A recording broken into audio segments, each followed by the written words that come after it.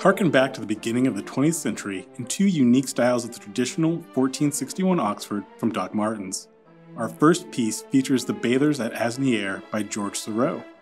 The Impressionist piece features Parisian working-class citizens enjoying a warm summer day at the river. This composition is a great pairing to go with the Oxford. The timeless style of work shoes from Doc Martens began roughly 75 years after this painting was created, yet the depiction shows off some work boots next to the fellow in the water, in which the silhouette would later serve to become a staple in modern culture. It is an excellent parallel between fashion and function. The next piece in the gallery is the Japanese footbed by Charles Monet. As a part of the French Impressionist movement, Monet's artwork displays a stunning array of color implying the existence of the elements in the paintings without shaping them outright. By blending this painting into the Oxford, the colors and brushstrokes take form, creating a unique outlook on Monet's ever-changing water lily gardens.